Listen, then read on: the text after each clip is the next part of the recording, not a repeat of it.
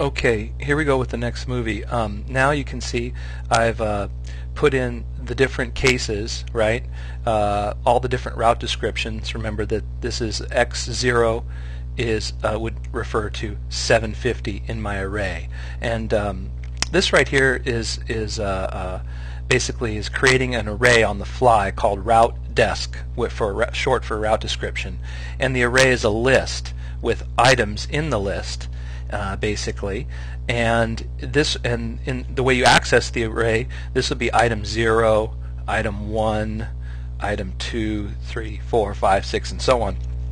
And in this case, they're just full of numbers, but the numbers are going to stand for something. These numbers are going to stand for something. They're going to stand for the beginning x and y, the beginning scaling, then the destination of where the target's going to go to on the x and y, and the destination scale and step count. Okay.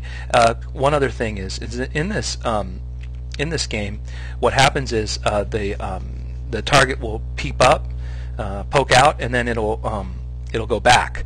And the way they do that is by doing a little trick here where they say on route 10, case 10, right? If the route becomes this is the route here, and then they're going to say target route flip equal to true, right?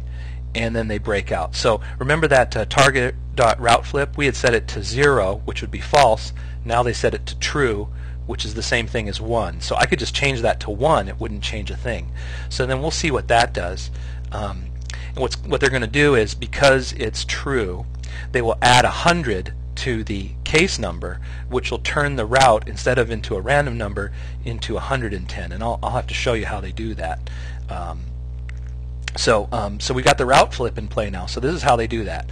Remember, the route was target.route was a random number, so they changed that. So I'm going to show you how to work that out now. And so instead of doing it this way, we're going to say if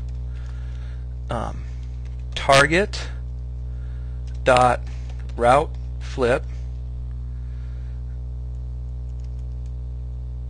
if target.route flip, and if I just say if target.route flip, that means if it's true.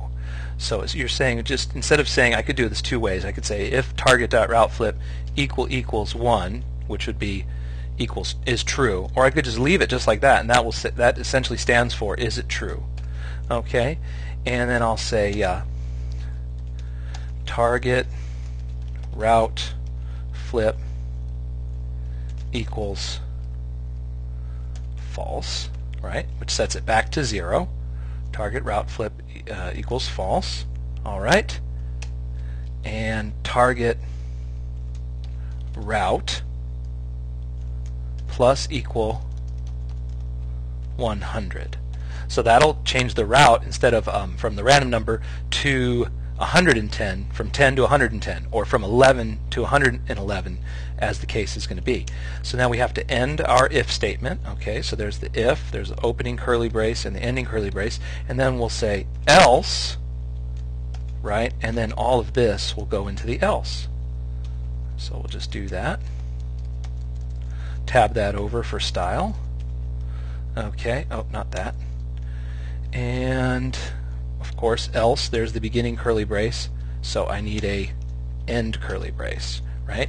So if target route flip is true, we set it to false and add 100, and that's our new target route. Else, let's get a random number, and our route will be a random number. So there's two cases here in this situation where the route will go from 10 to 110 and from 11 to 111 because they want a specific motion. So the target will go one way and then back the other. And once again, I did not make up this code. This is a lot of this is from a book. I'm just adapting it to my own purposes for the class. And the book's out of print. And but anyway, then there's a couple of things here. Now we have to, at the end, our function here this is the end of our function down there. So right after this curly brace, I'm going to add a couple more things here. Target dot underscore x equals, and this is where we assign the values from the array, route description 0. Okay, and that'll set the target, which is our dove, our little ducky, its x position equal to the first member, the 0 member of the array route description, which would be this member essentially. If this was our route right here, that would be the number right there, 545. So then you just assign the rest. Target dot underscore y equals, let's see here, I'll just copy and paste. Okay, and then I'll copy this whole line even, and then change it and paste it, and this time I'll say x scale equals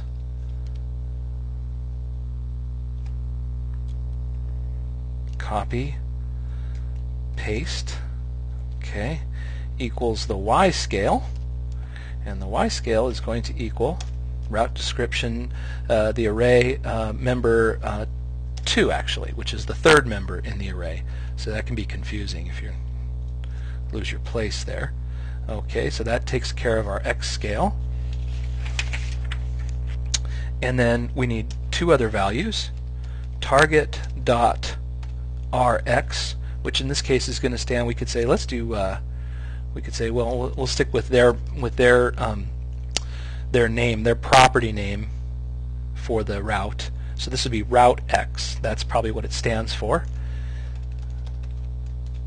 Route description 3 and target dot ry route 4,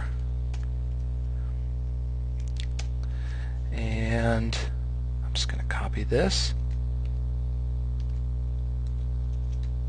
paste, and then rs, which is 5, and then there's one other line that I'm going to put here, but I'll do it in the next video, and then we're done. Well, I might as well do it now since, well, I'll do it in the next video. So we have one more line, and then this function is done.